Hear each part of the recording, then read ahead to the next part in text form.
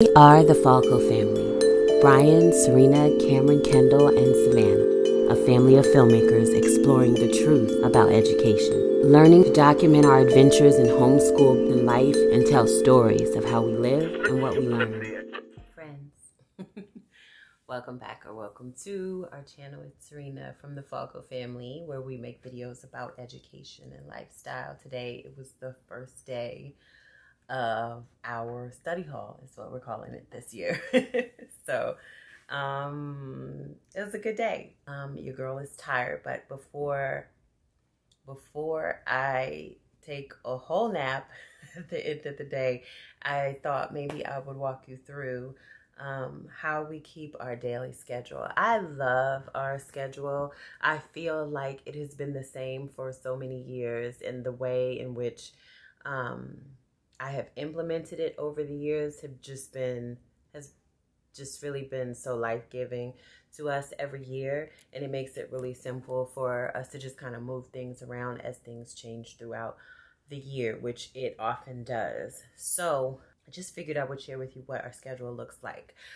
This year we are using slides, like daily slides, to get through our day. Many of you have requested that you'd like to see those daily slides and maybe a little bit of a tutorial about like how I put them together. So I do plan on doing that, but for right now I'm just going to show you our daily schedule in general, what I used for us to work our way through our day to day, and what we pretty much have used for many years, and we just kind of like tweak and adjust it along the way. I have always used an iCal because I am an Apple teacher girl, okay?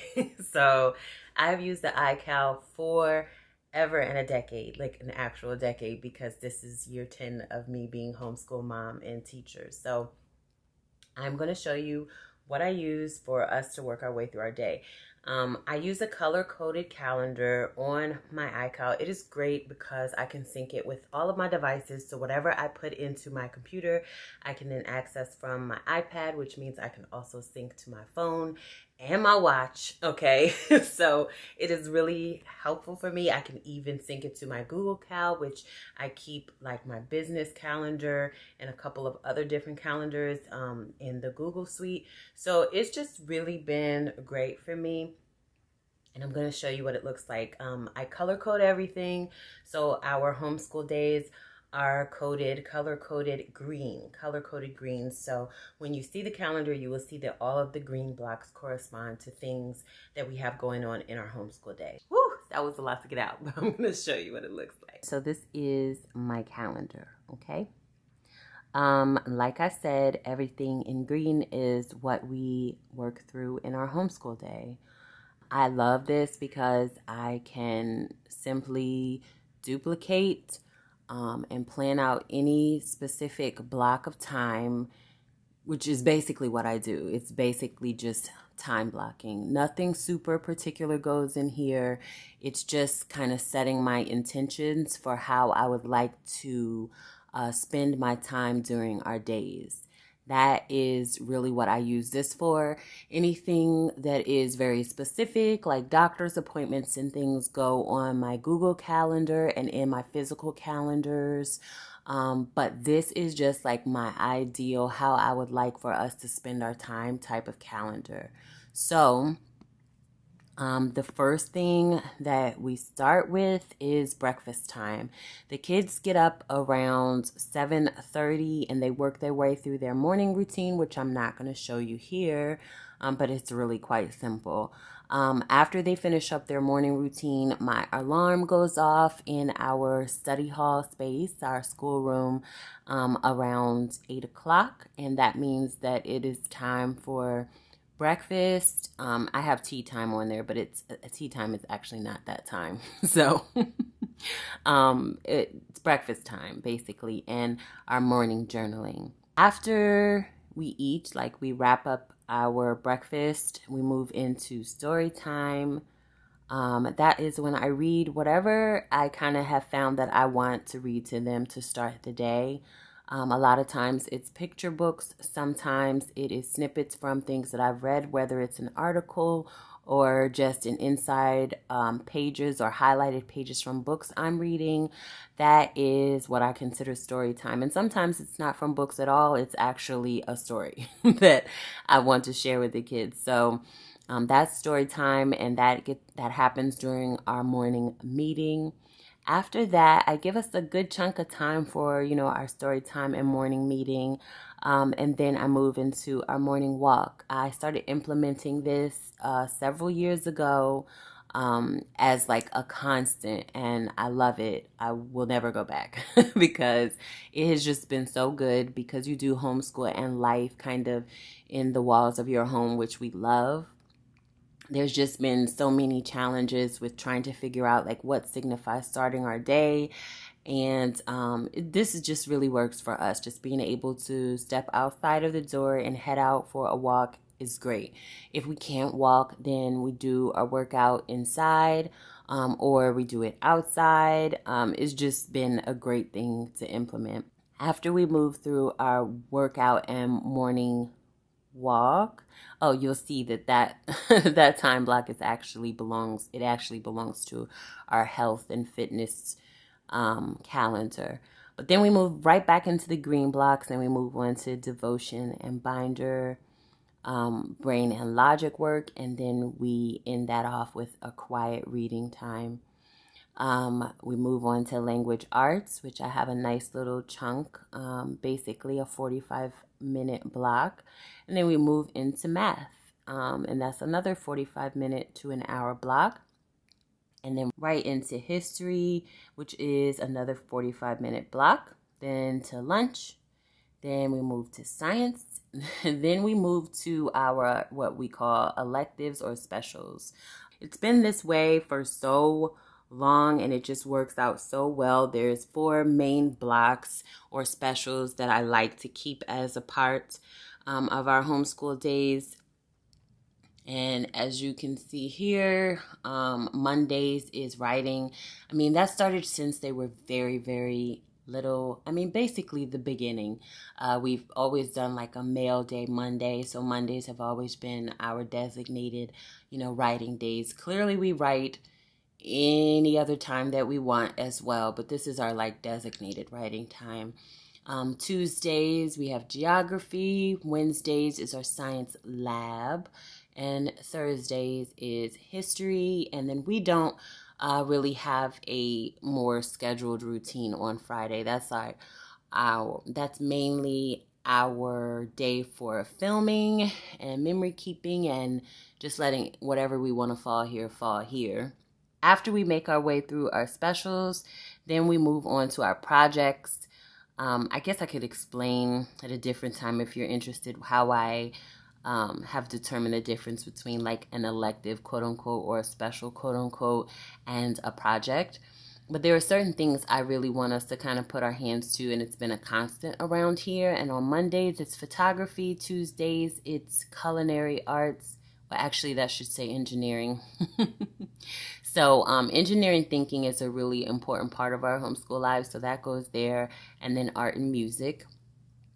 On Wednesday is just, I leave a nice block of time for science for us to explore whatever we decide to get into. And then and then Thursday is actually our day for culinary arts and cooking. So that actually needs to be updated. I'm not sure why I don't have that there, but that's what goes in that spot. And then right beneath that, we kind of end things off with our read aloud time and or literature like pull out. We do have a few Brave Writer literature singles that we use if they apply. If not, then we just do our own thing, which is what we've been doing for years. And I have found a sweet spot for us to end off with our reading time, because sometimes we can get really carried away with reading time. Also, we all like really look forward to it together as a family. So I just thought that it would be a better fit to end the day with it instead of getting too distracted by it at the beginning of the day and the kids just wanting to spend the entire day like reading. I found that it's better to be like a reward at the end of the day. Then we actually end the day off with an end of day meeting where we just kind of like quickly meet and discuss how the day went, what we want to change, what we want to keep. It's just a nice way to like express gratitude for the time we got to spend that day. Then after that, this time around, I have a block that is scheduled for chatting things out or figuring things out for Cameron's 8th year gap year. And so that's a whole other video that I do need to catch up on. Another thing I have found, I will say, friends, is that ending my day with some organizing and decluttering has helped me so much. There's just so much like, I don't know. I'm not really sure how to explain it well, but there's a certain type of energy, like this exhausting energy that gets built up, and like, I don't know, like I could just completely just be deflated by the end of the day, working through our plans on our schedules for the day. And I think that I found my sweet spot in that space because in the past, I think it's more like similar to a witching hour. You know what they call that? Isn't that what they call it when you're a stay-at-home mom or stay-at-home parent? It's like that hour where you've done all that you could do, okay? Okay, and now you just need to be done anyway. But that's just been a struggle for me when I finish off and it's like I go into some sort of hibernation and can't get anything else accomplished. And I think what I have found that is really helpful for me is to have like a block of time that's designated to like organizing and decluttering. For some reason, it helps me to get out this odd kind of, not nervous energy, but something that helps me to just move from one space to the next and then move over into other things that I need to get done, work that I need to get done, whatever else I need to get done. It helps me in my transition to go ahead and put like organizing and decluttering in that spot right before dinner. So they generally give me my like hour or so to organize, declutter, pick things up. And that really helps me to feel like nice and fresh for the next part of my day. So this is getting really heavy. I'm sorry. I don't want this to be super lengthy. That is what it is. That is our schedule. I will show you what it looks like on paper as well. Do you guys want to see it on paper or on my iPad? I don't know. I will show you in their binders. Basically the same thing that is in my iPad is printed out and in their binders. This is what it looks like in his binder. It is basically the same thing, just translated and a little bit more fleshed out for them to be able to check through as they move along. And so we've had one of these corresponding checklists that is basically just another way to communicate what is in my iCal, basically. So this is what he pretty much tries to work towards doing. He starts with AM work in the devotional, the binder, the brain and logic, the quiet read, to language arts, to math, to history, to science, to our electives, all the way to our projects at the bottom. It's tweaked and slightly different for each one of them if they have a little bit of something different going on, but it's very similar for each of them. This is the checklist that they just work through. As the week goes on, what I did this year, because I planned the complete year out and I have a little bit more, I go into more detail depending on which week it is. And so for that specific week, this gets printed out and the back of their checklist is the plan. So that way they are able to see what I have kind of planned out for them to get into for the week, and that will get printed and go right here. So if they need to know the particulars, that's where it will be.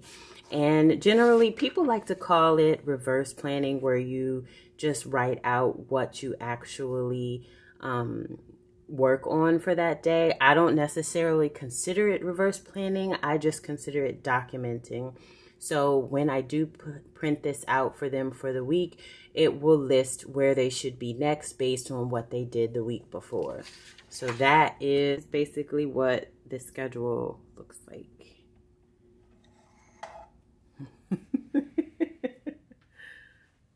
What are you trying to cut up? Yes, this is their checklist. It corresponds with the schedule that's in my iCal. And then this year they are using the daily slides that help to just kind of walk them through this entire thing, just in a slightly easier way. I'll give you a tiny little sneak peek of what those slides look like, and then I will share about it in another video coming up, I guess, next. All right. I basically wanted the slides this year because there were some times where they would come to me and say things like, what's next? Even though we've already established a plan based off of what they want to accomplish and the goals that they want to achieve. You know, sometimes they get stuck in the day wondering what is next, and I wanted to be able to communicate with them without having to use my like actual words in the day, if that makes any sense. So this way it gave me a good way to fill it in you know, when I have my little end of the day meeting with myself in my little teacher corner, I can write out anything I want to communicate to them for the next day. And then they're able to just kind of read through that independently without having to come to me throughout the day. And I just find that it's making for better communication through the days. So this is, I know I said too many words. So these are the slides that they are able to use and tap through and work their way through the day. And it makes it really easy for me to just add what I would need to add to them and move along to the next day. I can walk through these and give you a little walkthrough of how I made them in the next video if you want. So stay tuned. Do I say stay tuned for that? Anyway, so you guys can catch this in the next video. So I'm enjoying this little back to school vibe for the next few weeks as I am able. Let me know if there's anything that you'd like me to include in these videos moving forward. I hope my hand is not shaky. This is heavy.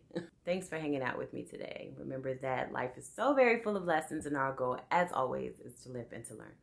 Bye. Don't forget to subscribe.